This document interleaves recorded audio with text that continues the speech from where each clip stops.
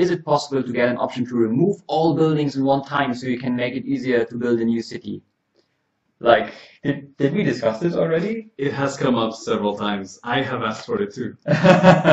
So yeah, obviously it's a dangerous option, like especially if you hit it by accident, because like you have all these cool reward buildings and you don't want them to be like gone with one click. So obviously it's something, if we add it, we have to be very careful that people can't like click it on accident. There are also a lot of possible edge cases. At least that's what they told me. For example, you would need some time to place everything back in the place where you wanted it. And if your session, if you close it accidentally, it would not be where you expect things to be.